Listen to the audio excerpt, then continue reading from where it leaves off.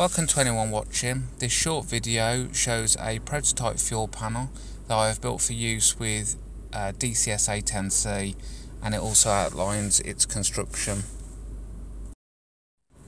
As of next year, I should have a small dedicated space where I can build my Simpit. So in anticipation of that, I'm building a series of prototype panels using a mix of different methods and materials.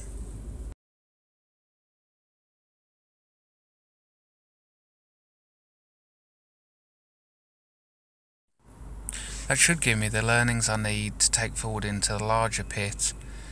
I don't have a background in electronics, so without that clear plan or knowledge right at the outset of each panel or project, it's a question of putting things together, making them work, and then correcting deficiencies, and then taking refinements from the one panel or project into the next.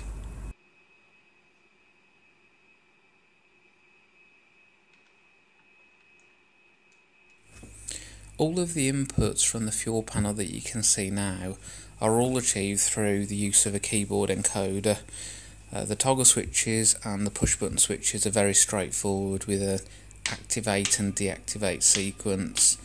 The receiver light is through use of a rotary switch, and that means it does allow a range of motion in several key positions. It's not quite a full range of a pentometer, but it's sufficient for what we need here.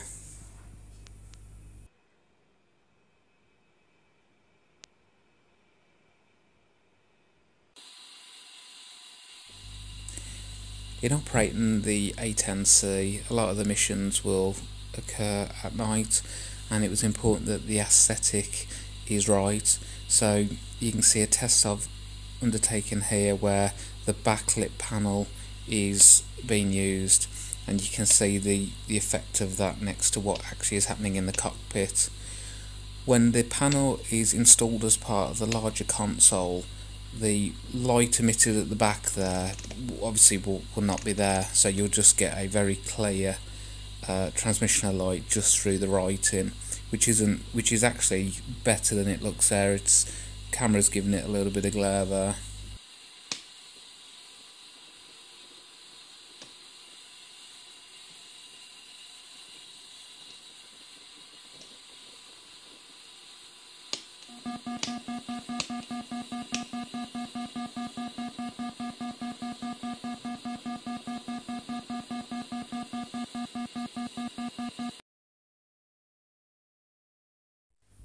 The first thing to do is to choose your acrylic. So I use a 3mm Opal Acrylic, which I will clean, and I then sand it. You can see here an example of a piece of acrylic on the left which is sanded, and a piece on the right that's not. When it's coarse, like the one on the left, the paint that you spray onto it will hold so much better. And what I have found is, particularly when you're using the CNC machine, there's far less chance of bits of paint chipping away and leading to unclear writing. I use a primer and give it 3 coats, and then following that and follow it fully drying, I then use a black spray paint of a matte finish.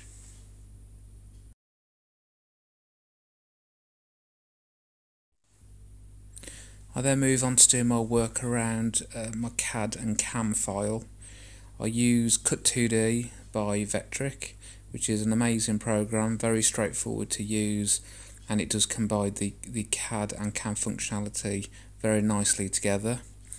I start by taking an image of the panel that I want to create, and I copy that as a bitmap into the Cut2D program as a layer, and then on top of that layer I can then outline all of the holes that I want to mount buttons through and toggles through and anything else, and I can then add on as another layer any lines to be engraved and also any text to also be engraved. Your placement of the mounting holes may differ slightly to the way the buttons are outlaid on the picture of the panel, because you have to account for the room that the switches take at the back of the panel, and they can take up a fair bit, particularly where it's in tight dimensions. When you start using the cam functionality within the program, you create all the toolpaths, whether profiles or pockets, and when you've done that, it lets you create an excellent preview like what you can see now, which is very accurate to how it will actually look. And that's really helpful when you want to check that the engraving of all the text, it looks exactly how it should do. Before beginning to produce your CAD file, obviously you would have already looked at, for all of the toggles and the switches, which ones you were going to use to replicate what's in the simulator and what's on that panel. So all of the holes created to mount them, and also screw holes, everything that you see there will have been thought through in advance, and you'll have got it to the dimensions of exactly what you'll need. So what you can see there for the receiver, for the lever, on the right hand side there, is exactly to the lever that I happen to have to hand for the project. And with your CAD and CAM files all completed, you're now ready to check it over one last time to be sure it's all correct, and can save it into G-code and then load it into the Mach 3 program to then execute that and run it on the CNC mill. Researching online, there's two main methods that people seem to be producing the fascias. The one is to use a printer and produce a very clear print of the panel. Some of them, they've gone on to then laminate them and backlight them, and the other method is to use a CNC machine, as you can see here. I'm really pleased with the aesthetic that I've gained from using a CNC machine on the few prototypes I've produced. The CNC that I've used, I'm fortunate that my father-in-law is an engineer, and he built this CNC machine himself, and that he's enabled me to make use of that. So a big shout out, thanks Phil, much appreciated. Next time I use a panel in one of my air-to-air refuels, I'll give you a little salute. The key with the engraving that you can see here is that for the text, it literally only takes a fraction of a millimetre off the surface, which just removes the paint. And we can now take a moment after it's been run off the CNC machine to clean it up and have a good look at it and check that we're happy that none of the text is blurred or the paint's chipped away. And because of the way this piece of acrylic's been prepared, it's come out very nicely. It's really important to understand exactly how the components you're going to install work, and you can see that there's the slider, and during some tests it looks like it's as simple as it lets a current through, and then it doesn't, in that it's a simple on and off. But as we know, sometimes a light bulb may have power to it but not be sufficient for it to actually light up. So when doing further electrical tests on the slider here, whatever position it's in, a current does pass through, and the difference from one end to the other is literally a fraction of a volt. So it's important to understand how will this work with the keyboard encoder, when that previously I've only ever used switches and toggles that are simply on and off. Well, in running various tests with the keyboard encoder, despite that, it looks like any variance in voltage, whatever that may be, was sufficient for it to recognise as an activation as either off or on. So I've been able to program that to work.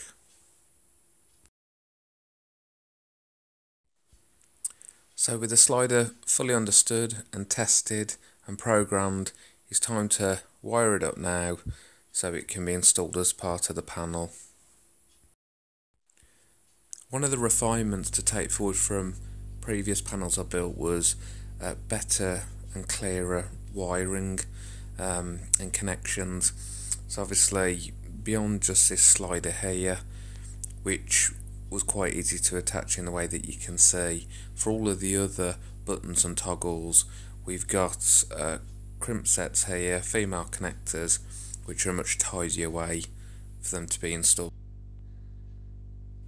Across all of the panels I've built, I've purposely tried lots of different types of wires. I've had some where for my electrical panel I actually used a very old style VGA cable. In another panel, the countermeasures panel, I used a new style VGA. I even adapted a SCART lead because that holds quite a number of cores within the wire. But they do have drawbacks. Some of the wires are very heavy and bulky, not very flexible, put a lot of pull on the panel.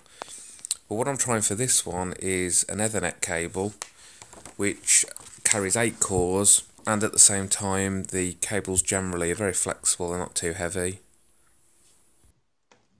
It is important to check, particularly when you're buying lots of bits on a budget, and like this cable here I bought for literally a few pence from a local computer shop, it's a used cable, is to make sure that you test all of your components and that they are working. So as you can see here, I've got an Ethernet tester, only costs a couple of pounds literally, just got it off Amazon, and I'm just checking that this cable does work fully before I start to use it in the panel. I have found that it really is important to thoroughly test each item that you've installed in the panel as you go along, because otherwise you get to a point where you've finished your panel, you connect it to your computer, you've got some kind of problem with it, and it's hard to diagnose exactly where that has come from. What I'm doing with this particular panel is I'm going to have an Rj45 socket on the panel. Well, there'll be 3 of them, and the keyboard encoder that the panel will be connected to, that will also have Rj45 sockets. So therefore it's modular, and it will just be using an Ethernet cable to connect the one to the other.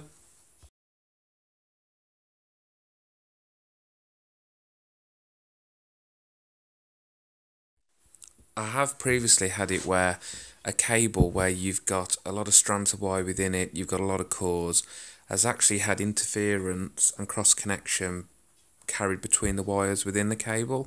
So I'm running a test here, as you can see, where one current's passed through a couple of the wires to illuminate the little light bulb you can see there, but then I'm testing the other strands within the cable to ensure that there is no current or noise or cross connection that passes from one to the other.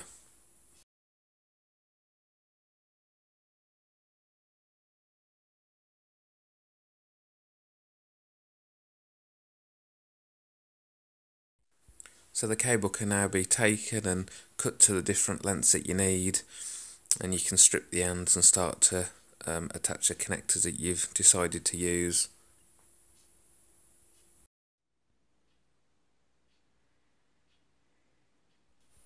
Most of the toggles and switches I got from a company called Rapid Online. I tend to find they strike a good balance between the quality and the cost.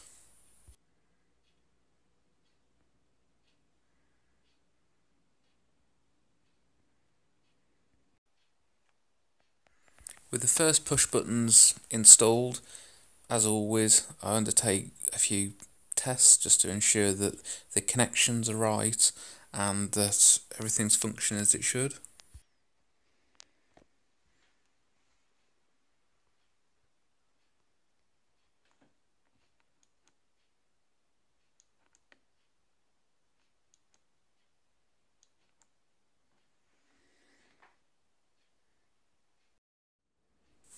With the push buttons installed, I can now turn my attention to the toggle switches. Sometimes it's easier to mount them and then attach the connectors after, and for other reasons it's sometimes easy to do it the other way around.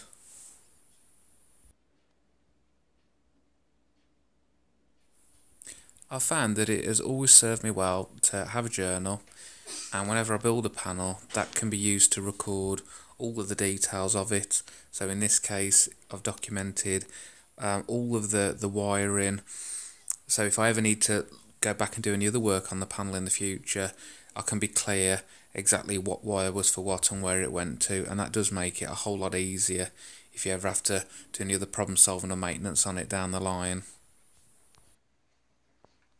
To limit the number of wires used, I've used a number of shared grounds, so there's a fewer number overall that are needed.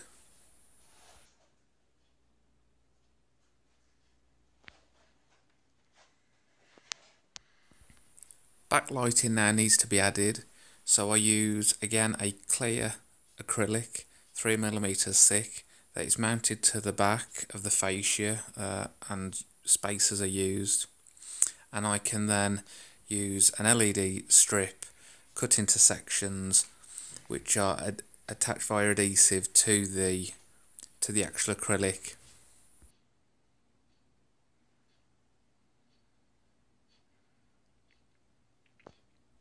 The next step is to move on to soldering the connections. I have done some soldering on this, and that is definitely something that I'll continue to practice to enable more refinements to be taken forward into future panels.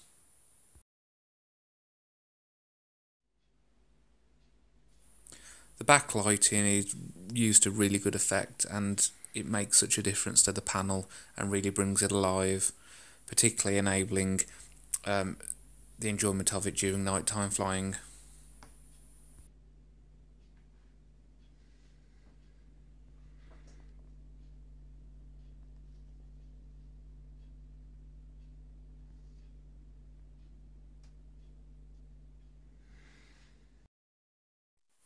The Rj45 sockets are now ready to be prepared and installed, and it really does help make the panel far more modular.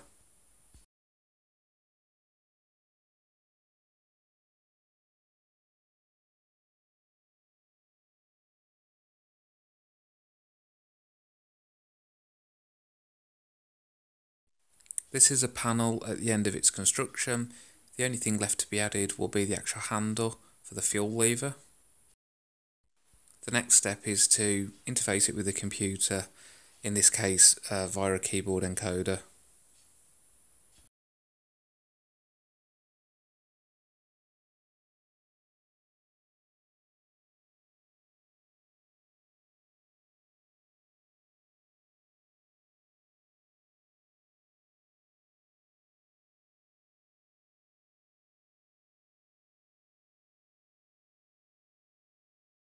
It really has been a joy to build, and a joy to use during flight and actual missions. And for anyone watching the video, I hope that this was of some value and you were able to take something from it for your own Simpit. Thanks for watching.